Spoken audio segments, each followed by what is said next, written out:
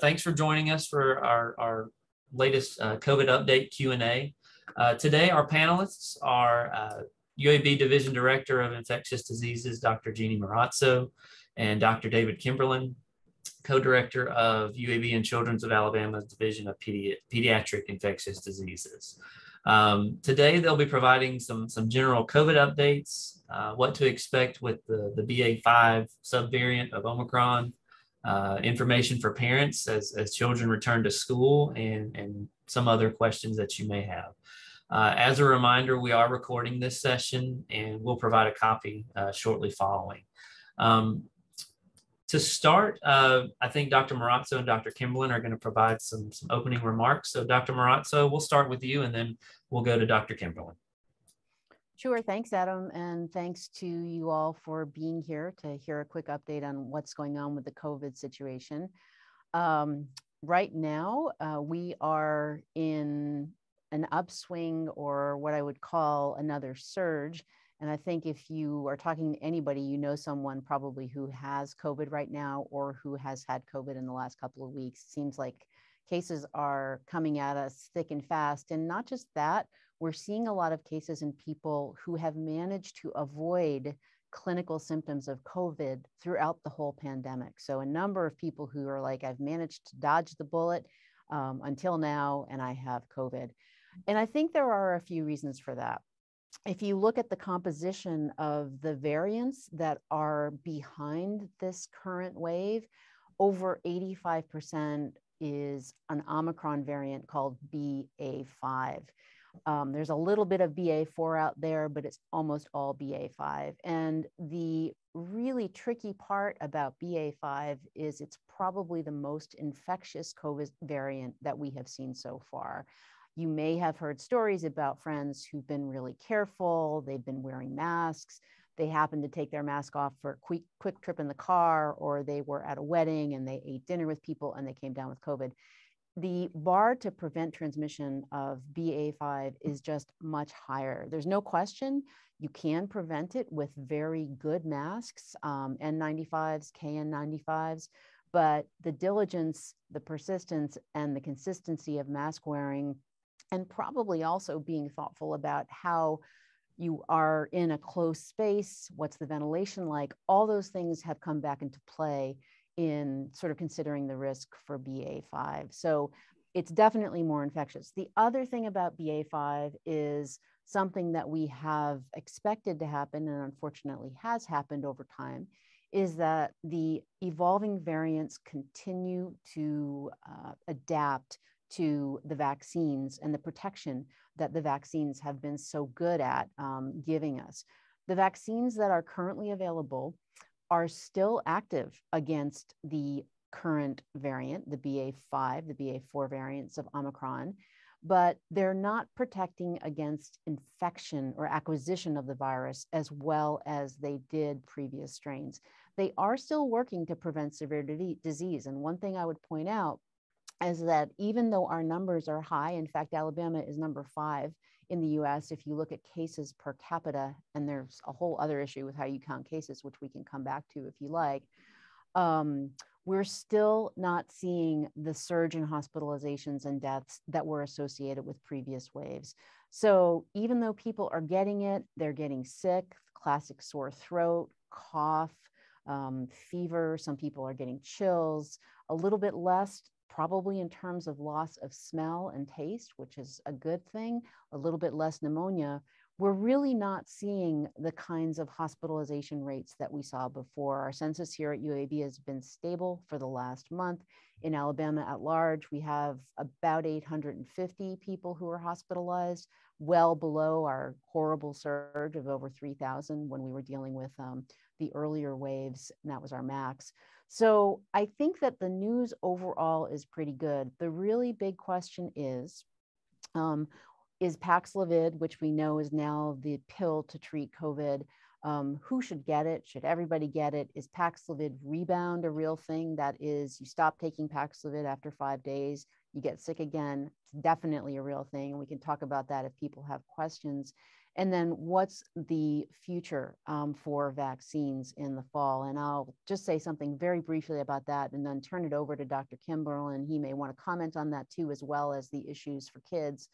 We think that in a week or two, we should hear more from CDC and possibly FDA about what to expect for the fall. I'm pretty sure, although, always surprises in this pandemic and with this virus, that the recommendation is going to include a vaccine that will involve what's called the prototype strains, or sort of the basic coronavirus, but then a component that is specific for BA4 and 5.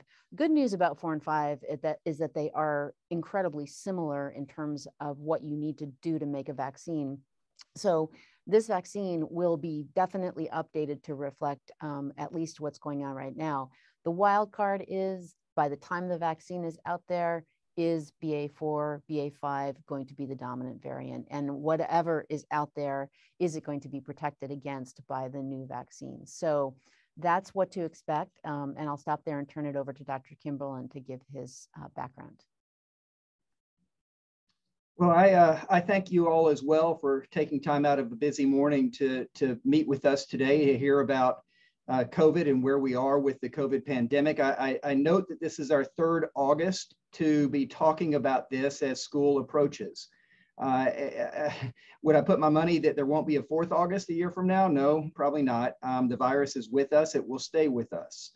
And therefore, we need to redouble our efforts to figure out how to live with this virus. That doesn't mean ignore it. That means really truly figuring out how to decrease our risks in a way that allows us to continue with our lives. And of course, that includes returning to school. We learned in 2020 just how important it is for children to be in school. And I think everybody is completely on board with that. A couple of things that are relatively good news. I think over the past 2.5 years, we have not seen, and we didn't know this to begin with, but we have not seen schools to be an epicenter of community spread. And so that makes me a little bit more confident as we approach the next school year, even a next school year in which many of our school systems likely will not be requiring masks. Probably most will likely not be requiring masks. That's not what I advocate necessarily, but that's the reality of it. So I think the fact that they're not, at least in the past and presumably not in the future, driving community spread is a somewhat reassuring representation or fact that we should keep in mind. The other thing, is that schools are not, isolated from the community. What happens in the community will impact the school. And so as we talk through with the series of questions to come, what the recommendations are with respect to preventing or doing your best to prevent infection in schools, transmitting in schools, I think you have to definitely realize that the community extends well beyond just the walls of that school. So what the recommendations are in the community are going to be what the recommendation should be in schools as well. And so we might be able to provide to y'all a link to the CDC website that specifically has where you can drill down at the county levels and see where we are, not only in Alabama, but across the country. But in our cases, we focus in on what Alabama schools should be doing.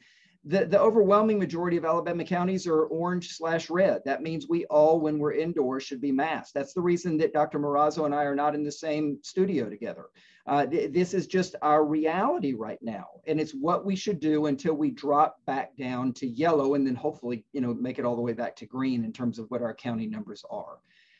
I'll stop with that. Happy to turn it over to the media to ask questions, and we're here to answer them as best we can. All right, thank you both for those opening remarks. I think the first question we'll start with is from Stephen Gallion with WAAY. He asks, and I imagine this is for Dr. Marrazzo, can you talk about rebound COVID cases and maybe what we're seeing in Alabama as it relates to those? Sure. So let me start with the last part about that, what we're seeing in Alabama. In general, we don't have great surveillance data for how frequently this is happening. What I'm going to tell you is really reflective of what's been published in the literature so far, and also based on anecdotal experience, as I've talked with a lot of people who've had COVID and taken Paxlovid, as have my colleagues here.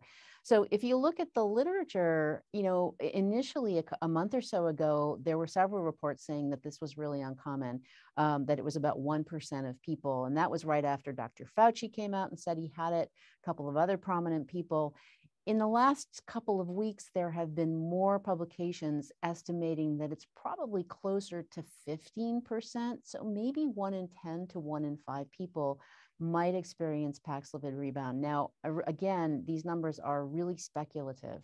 In my personal experience, I would say it's probably around that number. You're seeing people who essentially take Paxlovid for 5 days, and then they feel better clearly when they're on it. Usually they feel better within 24 to 48 hours, especially if they've had a fever or chills.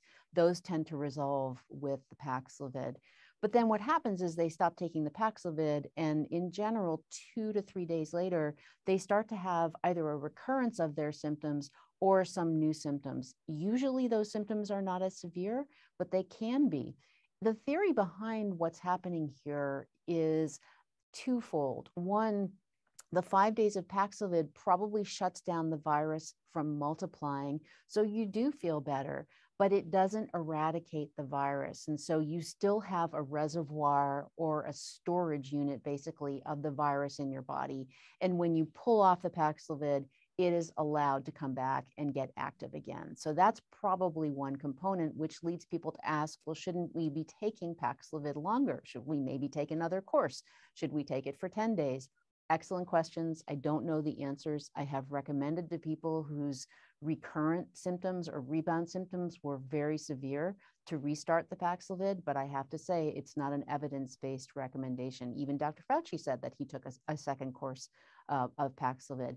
The other thing that's going on here that is really interesting and we really need to learn more about is a theory that if you take the Paxlovid, you're actually preventing your body from mounting an immune response in the very early phase of the illness. And so when you pull the Paxlovid off, your body hasn't had a chance to make any of those early things that might have helped to dampen down the infection. There's a lot more work to be done to figure that out.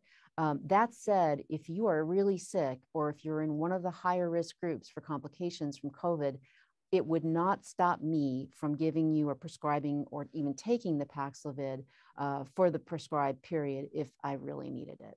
So I hope that helps. There's a lot that we don't know, but it's definitely a thing, and people are suffering from it. All right, thank you. We'll go to Emily Musner with WHNT. She has her hand raised. Go ahead, Emily.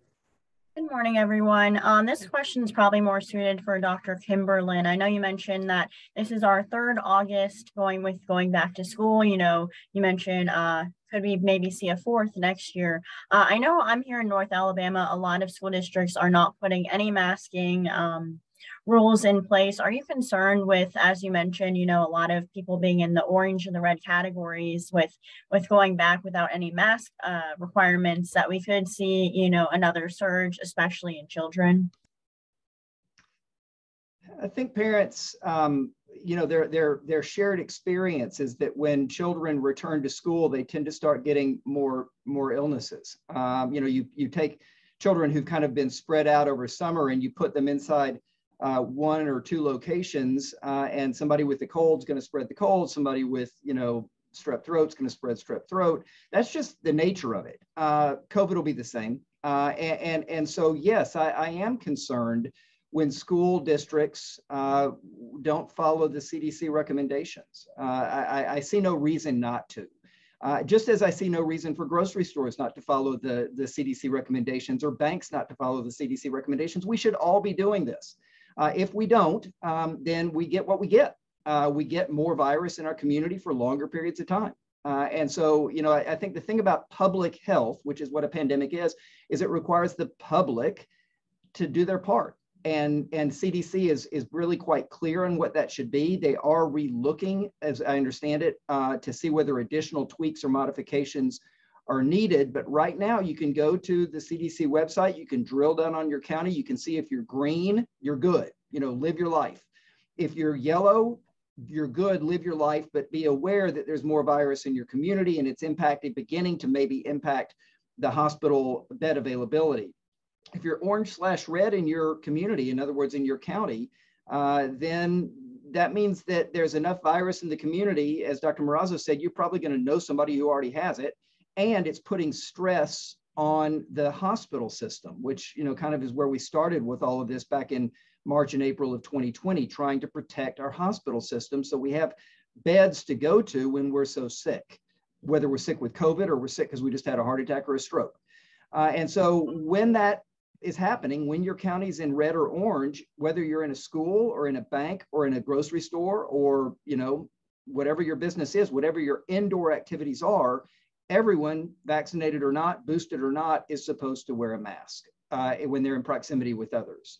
And I would recommend that. I think that's sound advice. It's measurable advice. It's relatively simple advice. And in my judgment, schools are well suited if they follow that. Now, will they? I don't know. I hope so.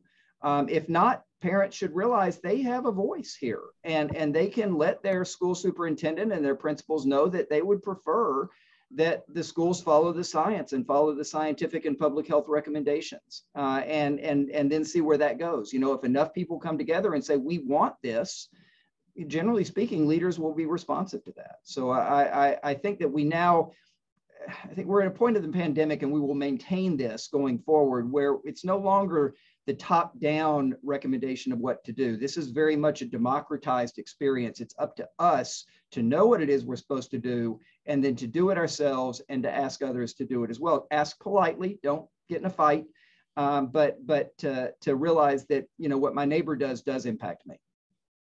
Adam, if I could just quickly address David's comments as well as Emily's questions. I think it's important to add two contextual notes, and that, David, as always, it was a fantastic summary.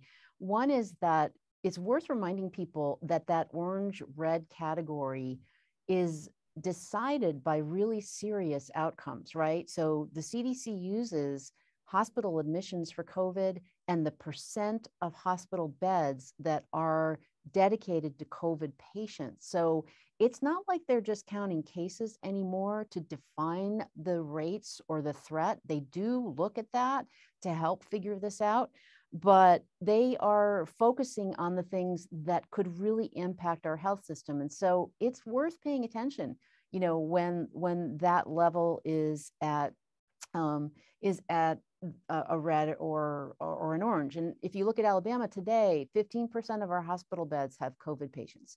That might not sound like a ton, but in some places, when you look at the capacity and you're waiting to get in for an elective surgery or chemotherapy or something, or an access line, that could be a lot.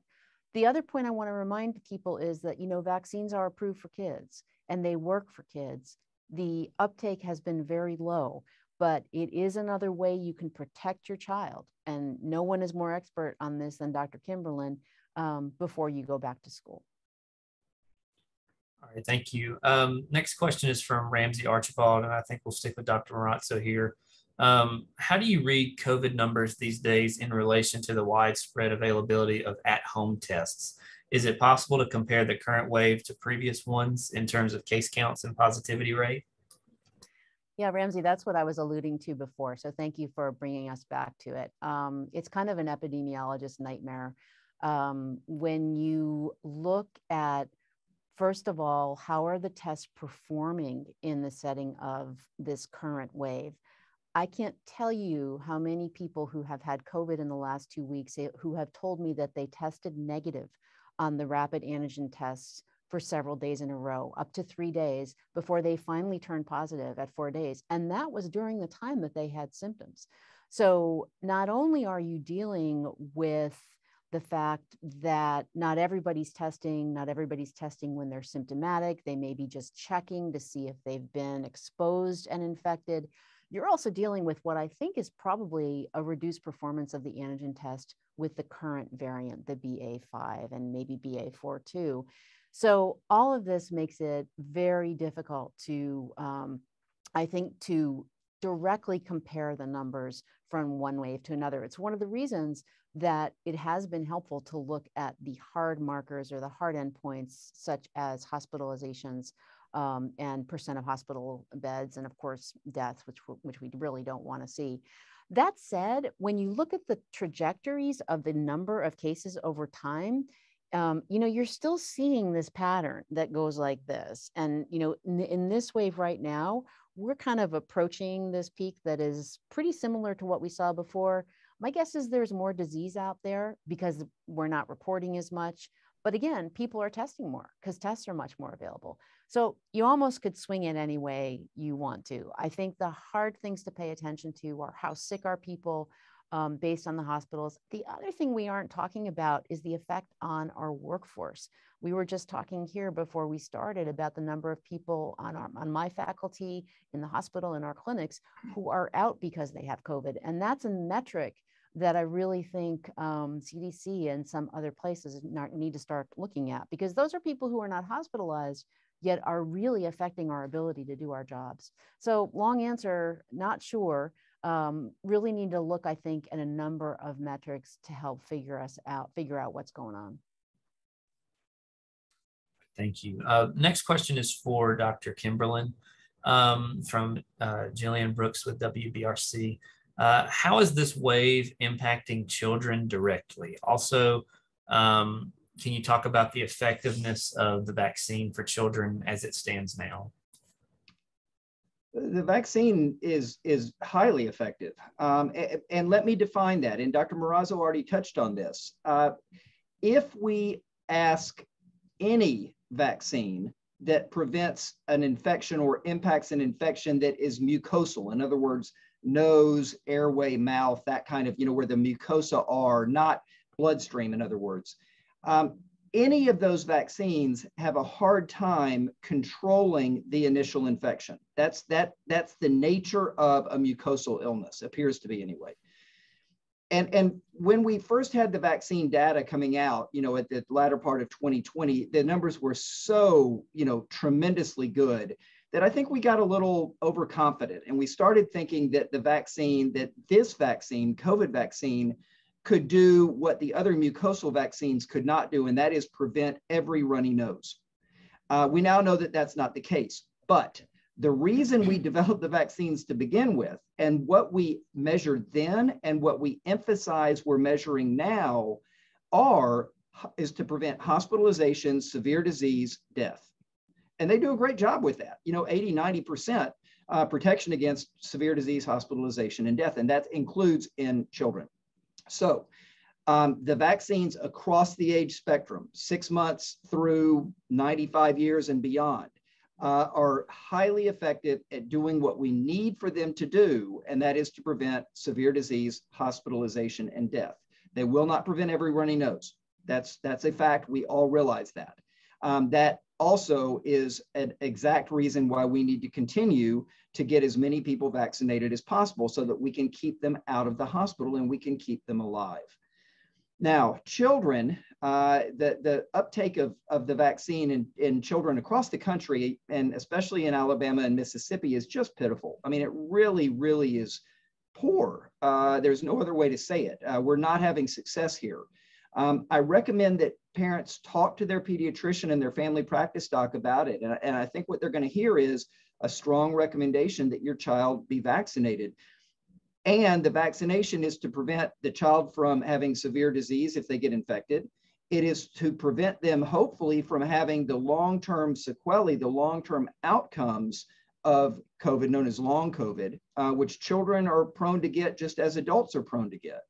And therefore be able to live healthy and long lives, and not, hopefully, because they're not getting so sick from it, transmit it to others, such as grandparents who might have a harder time with fighting off the virus, even if they have had the vaccine and boosters. So we're all in this together. Take care of ourselves. That means get vaccinated and boosted. That includes children 6 months of age and over. Trust the vaccines. They're doing what we are asking of them. And we're developing, as Dr. Marrazzo said, additional modifications to the vaccine to hopefully make them even more effective. And be mindful of what we do, not only is protecting ourselves, but it's protecting others, including the loved ones in our families. Thank you so much for that. Next question, I imagine Dr. Marrazzo, are you seeing many cases of reinfection? Yes, seeing lots of cases of reinfection. So seeing lots of people who had COVID before vaccines were available, and then have gotten vaccinated, many people who have even gotten boosted and gotten boosted twice and are still getting infected with the Omicron BA.5 variant. So there's no doubt that prior infection probably protects against repeat infection to a certain point. But the key point about coronaviruses, and you know this because you've all had common colds every winter pre-pandemic due to some type of coronavirus, is that immunity is not long lasting. We have not figured out how to create immunity, just like we can't with influenza, that will really last more than 6 to 8 months, maybe a year if you're lucky, but that's really outside. I think 6 months is really where people feel pretty comfortable.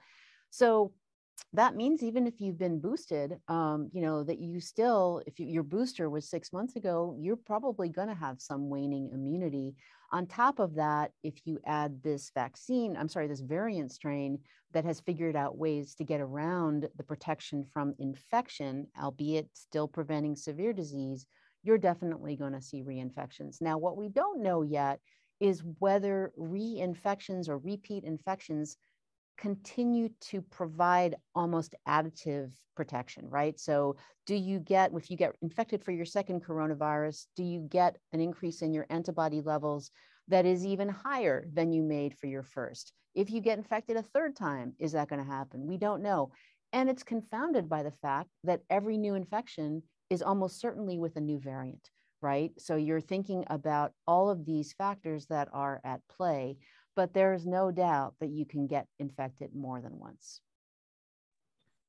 Thank you. I think we'll stick with you, Dr. Marrazzo, on this next question.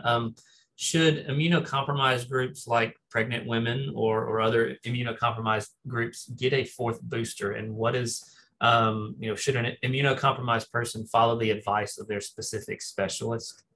It's a great question. And I've been getting this question a lot, and I want to sort of probably complicate matters further because I know this is on everybody's mind. The answer is yes. If you have immunocompromised as defined by the CDC, and that does include pregnant women who we know are at more severe risk for COVID-related outcomes, not just them, but their babies, right? So if you look at mortality, neonatal ICU admission, and again, Dr. Kimberlin is an expert on this, much more than I am, you're going to see that bad outcomes much more in women who were not vaccinated, both in the moms and the babies if they get COVID. So if you are immunocompromised, you should get the 2 boosters. Questions I've got from people have to do with, well, I'm due for that second booster. Now it's August. There's going to be another booster that I'm hearing about coming out in September or October. Should I wait? Is there a problem if I get my booster now with the currently available vaccine and the CDC all of a sudden, or FDA all of a sudden comes out with a new vaccine in October?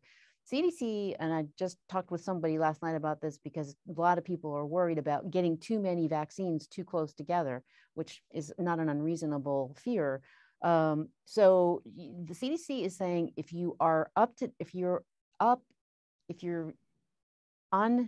a point where you are supposed to get your next booster because you're immunocompromised, go ahead and get it. Don't wait. We never know what's going to happen, right? We don't know what's going to happen with the availability of the next vaccine. And we also know that that second booster does help prevent against the severe infections. A nice study just this week out in the Journal of the American Medical Association looking at this very thing in Israeli healthcare workers, showing that that fourth booster does really help in terms of those outcomes. And then see what happens in the fall. So if something comes out in October, come back to us, ask the question, talk to your healthcare provider. Do you think I should get this new vaccine on top of being maximally boosted as recently as and whenever that was? So that would be my advice. Thank you. Dr. Kimberlin, what challenges might we face this school year maybe something that may be unforeseen? And how does this school year compare to last as it relates to COVID? Well, it's a great question that would require a crystal ball, and of course, none of us have that. So take my answer with that in mind. I think we're in a better place in August 2022 than we were in August 2021, certainly than we were in August of 2020. And we should celebrate that. That's a good thing. I think the infections, they're happening a lot because it's a very infectious virus, as Dr. Marrazzo has already given us examples of. But it does, in each individual person, cause milder symptoms on average. Now, that's still, you can have so many people getting sick and a smaller percentage getting very sick and then have stress on the hospital system, but we're not even seeing that as much with the numbers of cases that we're able to count. And then you add on, as the question from Mr. Archibald was earlier alluding to, you add on those that are uncounted because they're home tests, and probably we have an awful lot of virus out there that's not causing the catastrophic kind of overload of the hospital system, at least not yet. So I think we're likely to see a lot of viral spread, certainly as we move into the fall. There might be a bit of a lull as people are not as clustered inside, even though you are inside during a class. You're spending a lot of time outdoors, and then as we get more toward winter, where we're all inside again because it's cold, maybe seeing another rise in cases at that point. That would be my guess. I think the main risk for children in school right now is similar to what Dr. Marrazzo was talking about, risk to the healthcare systems, and that is the people that work there.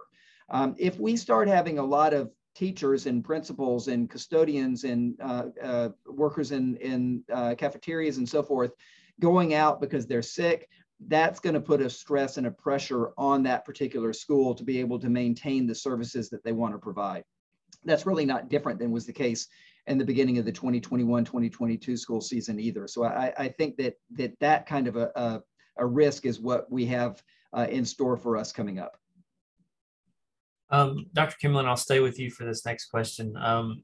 So there are parents who are worried about side effects of the vaccine, specifically when it comes to fertility or puberty and maybe MIS-C. What do research and studies show about these risks? There are no risks to fertility. There are none. The study that was sort of study, and I'm using air quotes, that was based on was completely invalidated and really was not very valid to begin with. So you don't have to worry about that. You just simply don't have to worry about that.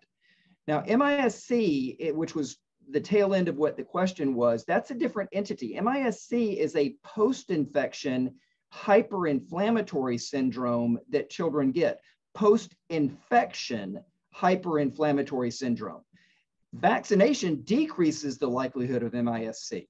Vaccination decreases the likelihood of long COVID. Vaccination decreases the likelihood of severe hospitalization, severe disease hospitalization and death. Vaccines are the way through this. Right now, there were data out of CDC a number of months ago now that 75% of American children had been infected with COVID. As Dr. Marrazzo said, reinfections will happen.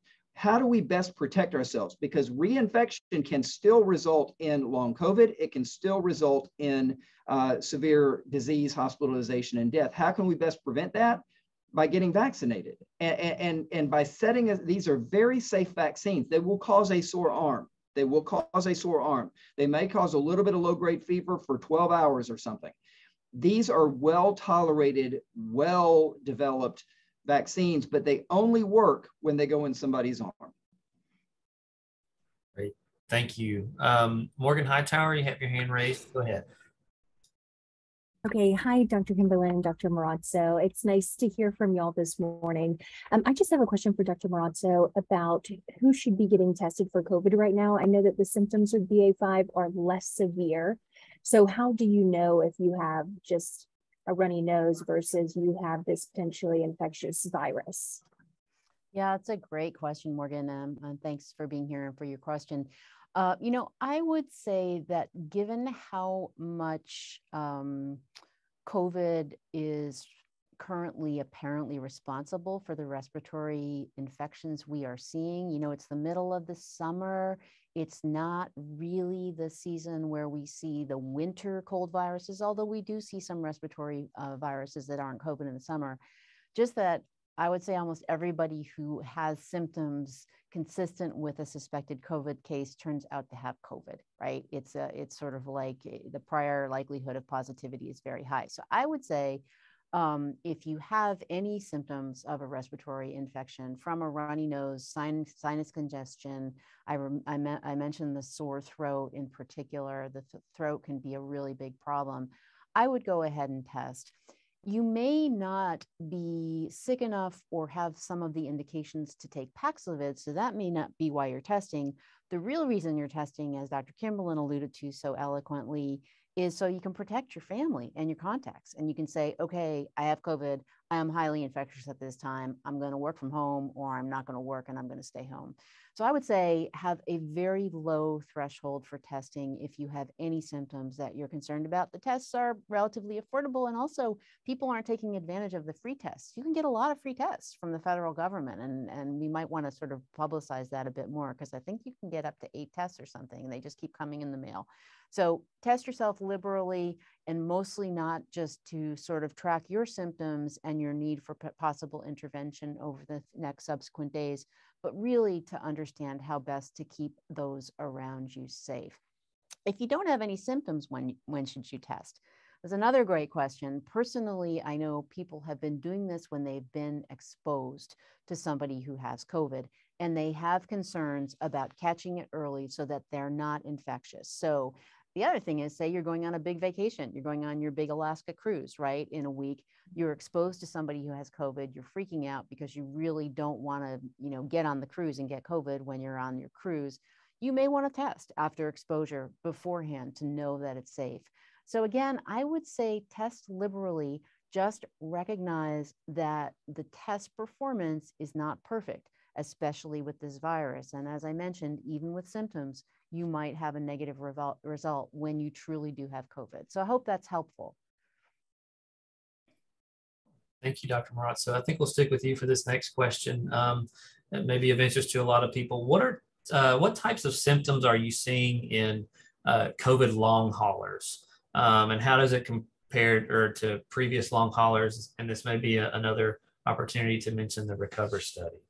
Sure. So it is a billion-dollar question. And the related question is, number one, does vaccine help mitigate the likelihood of long COVID? And number two, are we going to see as much long COVID with this new variant and with Omicron in general? And as Adam mentioned, we have a very large study going on. If you've had COVID recently, or you think you have long COVID, we would love to hear from you. It's called the RECOVER study, and we can talk about that later. The symptoms that we see most frequently are really long-term fatigue, almost like a chronic fatigue syndrome. Sometimes people have brain fog. They just do not feel like their sort of intellectual reasoning and capacity is just quite as quick as it usually is. And sometimes that goes on for weeks, even months after the COVID infection. Chronic cough is a big one. Some people have had hearing loss. I think that's probably more likely from early on. The sense of smell. So all those things that we talked about. I'm not seeing, and I don't think we're hearing, that the symptoms associated with the current presentations of long COVID are different than early on. I think the fatigue, the cough, the brain fog are still the really big ones. There are some encouraging studies. There was just a study this week published about a very small early study of a new agent that might help treat long COVID, probably targeting some of the inflammation that we think is going on with long COVID. It's sort of a persistent overreaction to the virus. But we still are really having a lot of challenges managing it. I don't think it's more common. Certainly with Omicron, again, this is just very impressionistic data. And we do have data to support that people who are vaccinated, even if they get COVID, are less likely to get long COVID. And that's probably because the prior vaccine status confers some modification of what happens when the virus is trying to cause the symptoms of long COVID. So again, come back to, if you want to try to protect yourself from all the things that COVID can do, vaccination is probably the most potent, but a lot to learn about long COVID. And just yesterday, the White House released a very big research plan for this, and is really putting a lot of resources into this. So we're happy to be part of it, but we have a long way to go. Thank you. Morgan, do you have another question? Yes, thank you. This is for Dr. Kimberlin, and it's switching gears from COVID, if that's okay.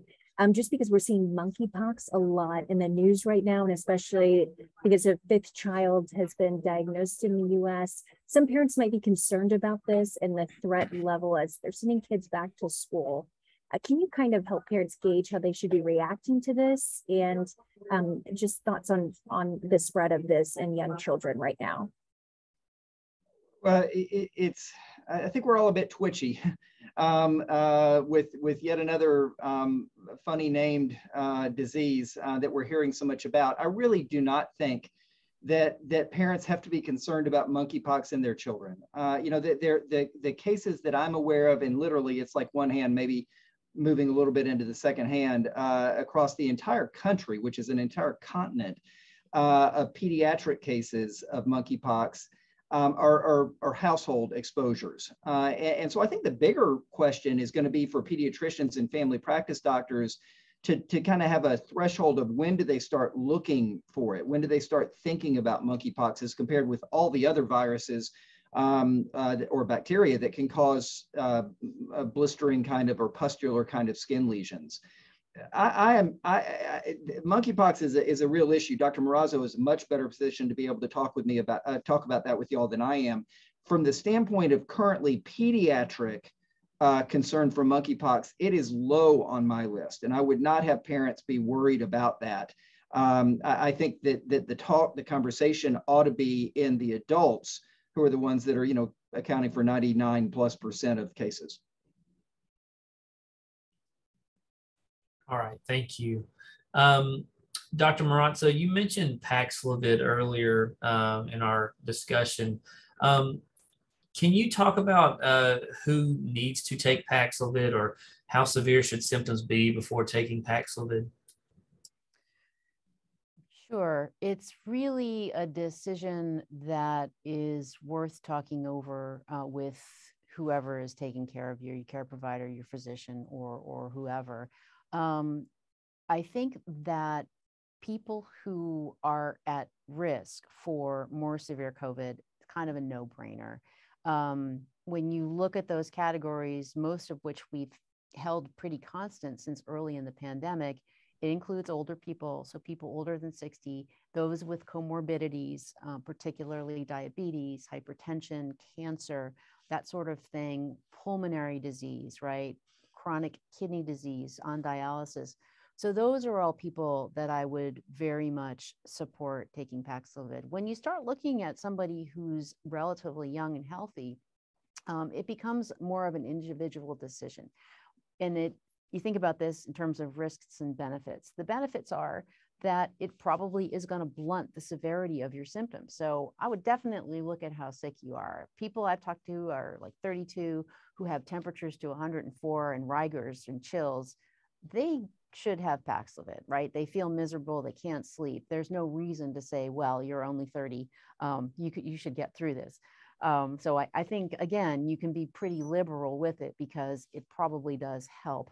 The risk part of Paxlovid is actually, it's a pretty safe drug. You have to be careful to make sure you know what medications you're taking. For example, some transplant patients are on a drug that should not be mixed with Paxlovid. So please don't just take it without talking to somebody and getting a good assessment of what that risk is. The other thing is that it tastes pretty bad. People actually, I talked to one person who lost 3 pounds in 5 days from taking Paxlovid because really just could not manage to eat anything. So it does have a bad taste, creates a bad taste in your mouth. So it's not exactly a picnic in that regard, not like taking, Tylenol or anything like that. So again, it's an individual decision for most people. Few downsides, taste is an issue. be sure that there are no what we call contraindications to taking it based on your medication profile or other things. Thank you. I think our last question, and you kind of alluded to winter months. Flu season is coming up in a couple of months. How does that factor into getting vaccinated for COVID or boosted? Is that even more important as we head into that season? So I can just address that real quick. Dr. Kimberlin may want to say something too. I think they're true, and in some ways unrelated, but there's also potential synergy. So remember, one big thing we feared was a confluence of a flu epidemic and a COVID surge.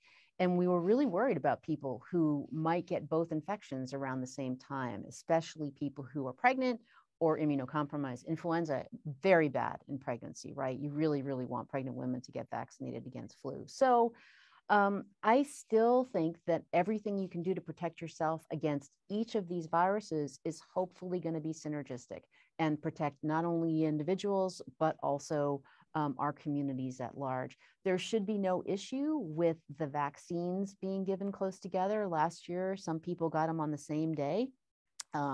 It wasn't a particularly happy next couple of days because the vaccines were strong. And as you know, especially the first round of COVID vaccines were pretty rough days for some people, not everybody.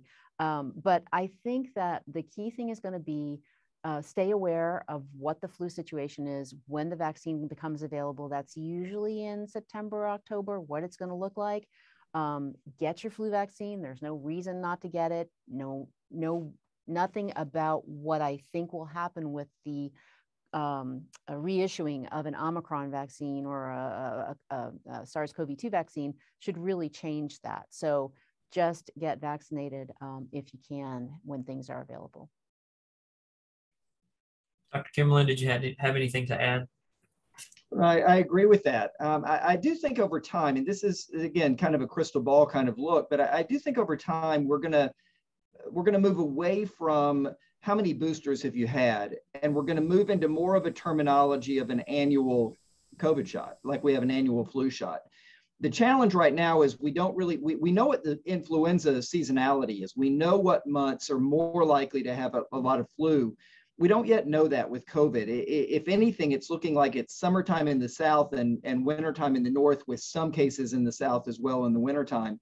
But whether that holds over time as more and more people get more and more hopeful vaccines and additional doses, or infected, or both, maybe that's going to change over time. And this becomes what we expected to begin with, which was that it would be a wintertime illness.